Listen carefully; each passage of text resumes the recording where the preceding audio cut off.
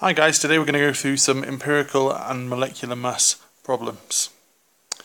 So a compound contains carbon 62.08%, hydrogen 10.34% and oxygen 27.58% by mass. Find the empirical formula and its molecular formula given that its relative molecular mass is 58. So firstly, what we're going to do is pretend that these percents are really grams, and we're going to work out, well, how many moles would we have of each element, hydrogen, carbon and oxygen. So let's have a look. So we've got 62.08 divided by 12. Okay, so that's going to tell us 62.08 divided by 12, and we get 5.173. Next up, hydrogen, which 10.34 divided by 1, well, that's just equal to 10.34. And lastly, oxygen 27.58 divided by 16. Okay, to 27.58 divided by 16, that gives us 1.723. So we had, this was carbon, this is hydrogen, this is oxygen. Now let's have a look. Let's divide by the smallest number, which would be oxygen.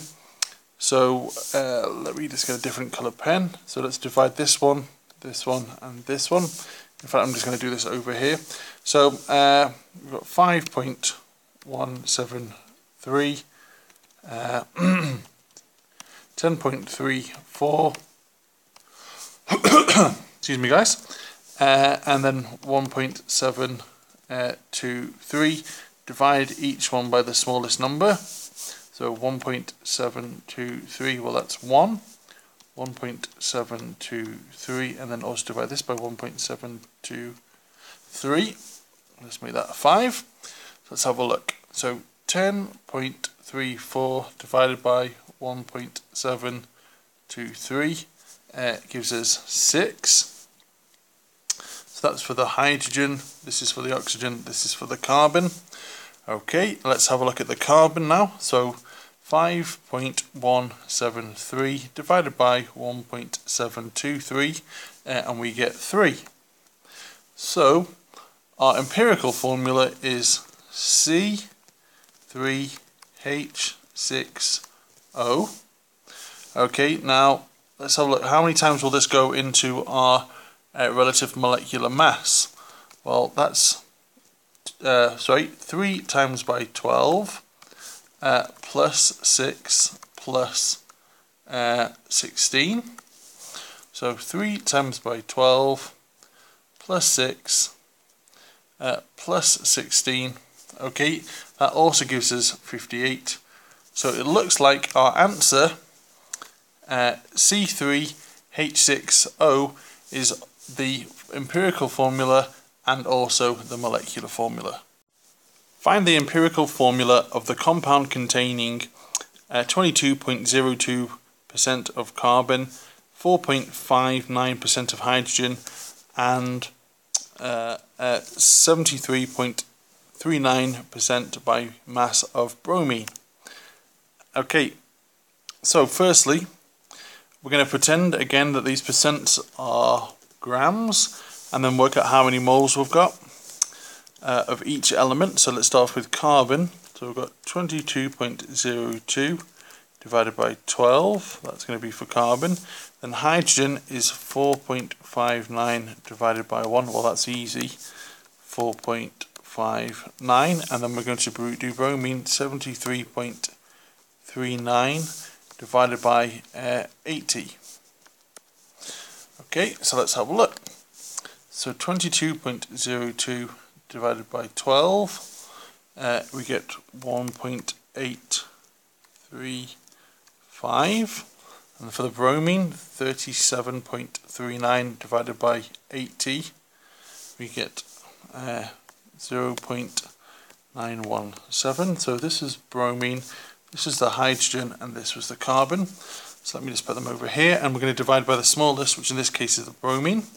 So 0.917 Br divided by 0.917 gives us 1.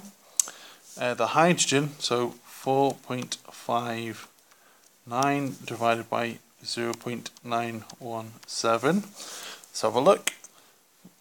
4.59 divided by 0.917, and we get a 5. So that's for the hydrogen.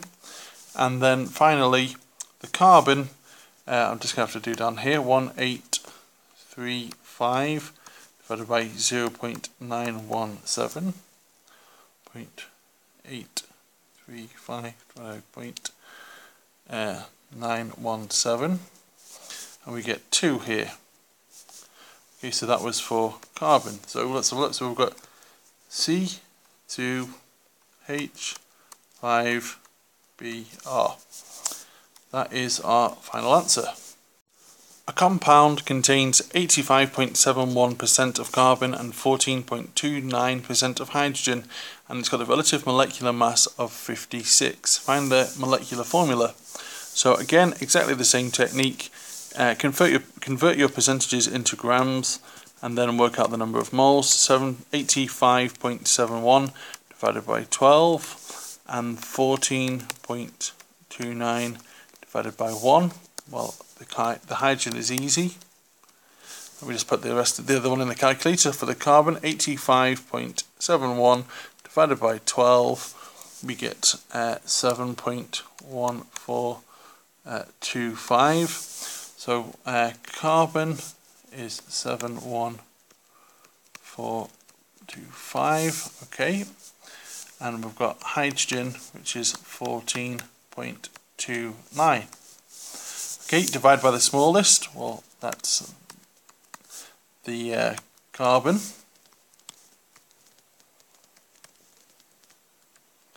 Kind of going to run out of room here, so that's definitely a 1 there. Okay, so 14.29 divided by 7.1425, we get 2.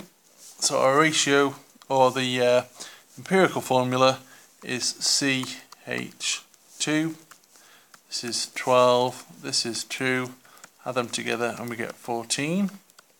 Now we're told the molecular mass is 56, so how many times does the empirical formula mass go into the molecular mass?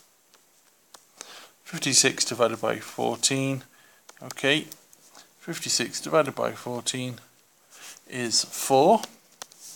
Okay, so our final formula would be C4H8.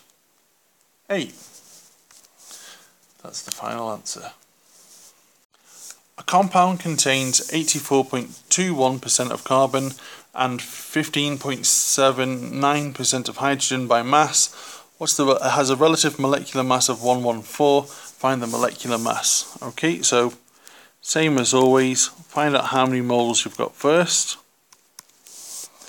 15.79, okay, divided by 1. 15.79. Okay, let's do the carbon. For 84.21 divided by 12, and we get 7.0175. So carbon here, hydrogen here.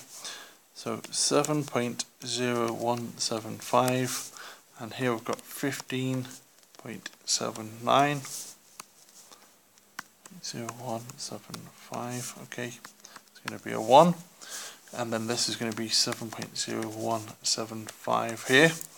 So 15.79 divided by 7.0175, we get 2.25.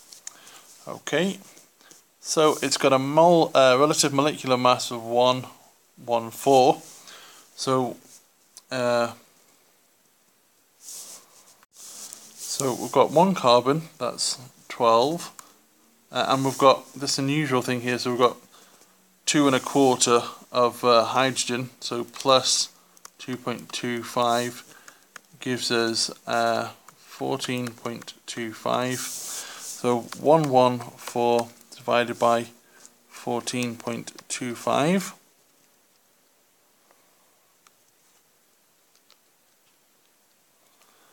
We get 8.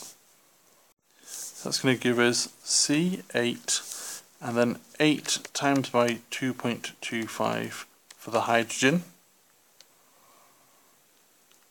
is 18. So we've got C8H18. That is our final answer. The analysis of a hydrocarbon showed that it had 7.8 grams of the hydrocarbon contained 0.6 grams of hydrogen, and that the relative molecular mass was 78. Find the molecular formula of the hydrocarbon. So if we've got 0.6 grams of hydrogen, the rest is carbon, so that's 7.8 minus 0.6, which is 7.2 grams. Make that better G. So 7.2 divided by 12. And we've got 0.6 divided by 1, which is 0.6 for the hydrogen. So 7.2 divided by 12 is 0.6. So our ratio is obviously going to be a 1-to-1, because 0.6 for carbon, 0.6 for hydrogen. Divide both sides by the smallest number, which happens to be the same number. Although that's looking like there's a 0. That's a 1. That's a 1.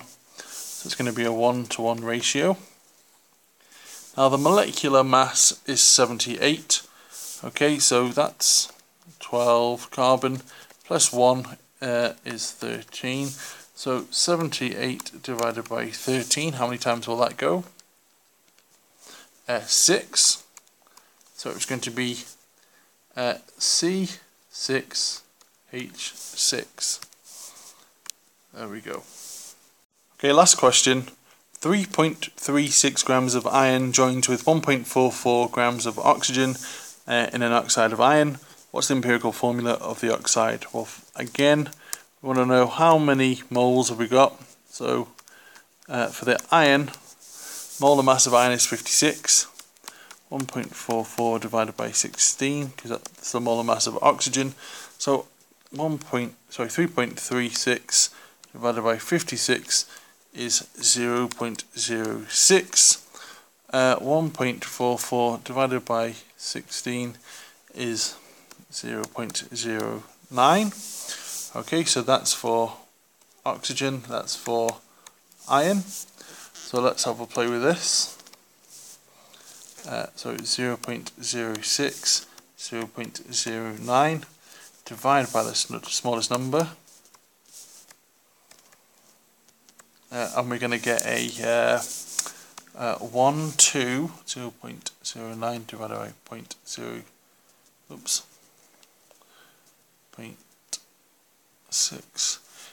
is to 1.5. Well, that's not a nice ratio, so let's double both sides. So this is going to give us a 2:3.